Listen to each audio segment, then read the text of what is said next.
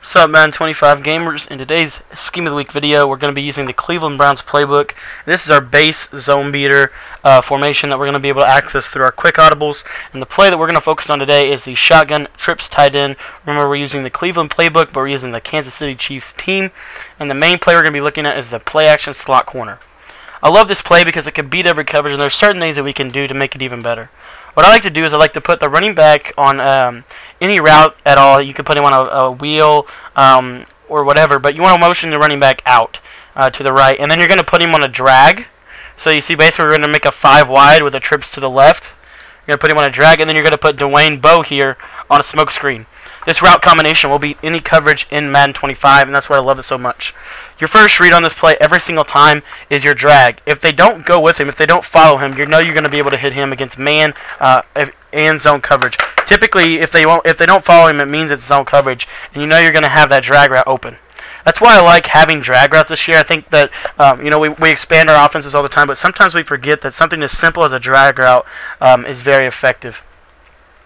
Okay, the next read I want to show you is the smoke screen. So basically, typically you'll be able to hit the drag, but they may have a quarterback spy or something to combat it. So I like to look to my smoke screen next. So I'll look to my drag, and I see that it's covered, and then I'm going to go back to my smoke screen. Typically, that will be open against cover 4 and zone blitzes. So that's what we like. We have 2 quick reads at the snap of the ball that can beat pretty much every zone in the game.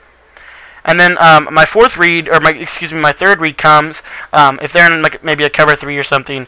Typically, Tony Moyaki will be wide open against cover 3, right in that little void right there.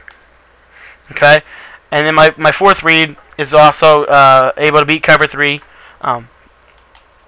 And it's actually my deep corner route. Now, what's going to happen is eventually they're going to start playing cover 2, and we'll get back to that in just a moment. But you'll see here this deep corner route to be here. You're going to want to pass that down into the left there. I didn't get a very good animation on that one. But basically, it should be open 95% of the time because he has that inside position. But typically, you won't have to really worry about that, to be honest. The next read I want to show you is if they potentially start calling cover 2. And that's because we're throwing so much underneath routes. Eventually, they're going to have to call cover 2. And if they call cover 2, you're going to see that A will kind of be open against a standard cover 2, but he won't be open against cover 2 sink. The next read I want to show you is against cover 2 sink here. So I'm going to hop into this cover 2 sink out of the nickel 3-3-5, and what's going to happen is Donnie Avery's route should be wide open over the deep sideline.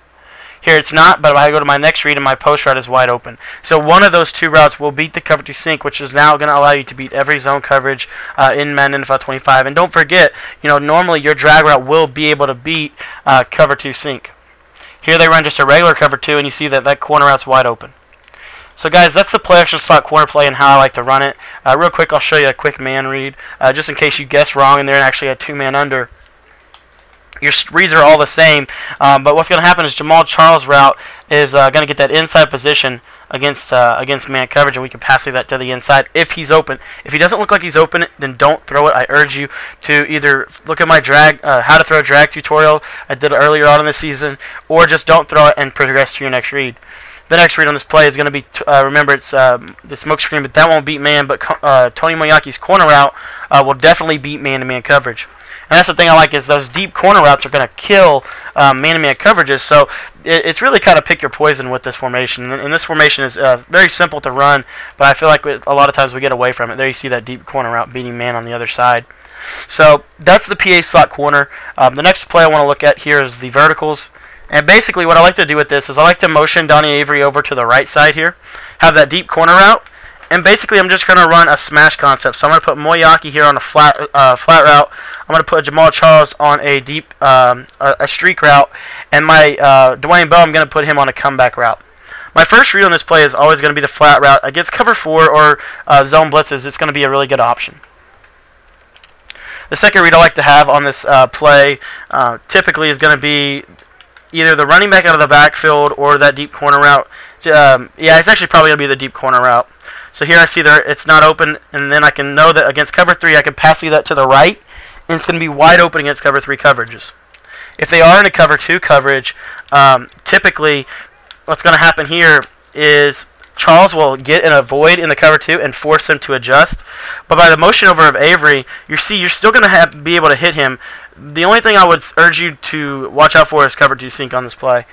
So here we're going to audible to cover 2 sink and show you. And this is why I like that left side of the field route combination, so that we can beat cover 2 sink on one side and cover 3 and cover 4 on the other side. But cover 2 sink, you see that yellow zone is going to kind of stay with him a little bit, ends up getting an interception there. That's where we use the running back. That's where the running back comes into play, because we don't want to hit we usually don't like to hit flat routes if against cover 2 sink, just because they can come up and make an easy tackle for maybe 2-3 yards. So the running back's route, though, however, is going to split those yellow zones, and I like to hit that underneath. If for some reason that's not open, this is where those vertical routes on the other side come into play. Triangle's route is going to crush the cover 2 almost every time, and that's what I really like about it. And then I'll show you some 2-man under. That's also the same angled streak that I use to beat 2-man under press. So basically just lob that up against 2-man under, and typically it's going to work out for you. When he lights up, remember, you don't ever want to throw the ball until they light up. But here you see they light up, and I'll just hit him over the top in that cover 2 sink. Here we're going to look at 2-man under. I want to show you this one other read. This is something I've been doing a lot more often, out of especially my giant slot trail plays and stuff like that. This angled streak to McCluster, it can be found out of many playbooks. When his icon lights up, you want to pass lead him to the right and lob it, and you see he's going to get that separation. It's very difficult for them to click on and make any play on that. So just have that in your back pocket. And then, as always, and this is why we like to use them this year, comeback routes are money against man-to-man coverage. And if we need to, if everything's taken away, it's very simple. We can just hit that comeback route against that 2-man under coverage. Alright, guys, so that's the basics of the zone beater. Remember, we always have that halfback mid-draw. Remember to mix in your motions, as we stated in our top 5 tips to improve in Madden 25. Make sure to remember to use the similar motions and things like that to create, better matchups and just make everything look the same, so they don't know if you're running draw, they don't know if you're running, they don't know what you're doing offensively. Thanks for watching today, guys. I hope that this zone beating play can help you out. And once again, be sure to subscribe if you like our tips. If you don't like our tips, let me know what I can do to improve, and let me know something that you need to be broken down. Thanks for watching, guys. Be sure to leave a like rating if you enjoyed the video, and if you could, I would appreciate it if you shared it on Twitter. Thanks for watching. We'll see you tomorrow.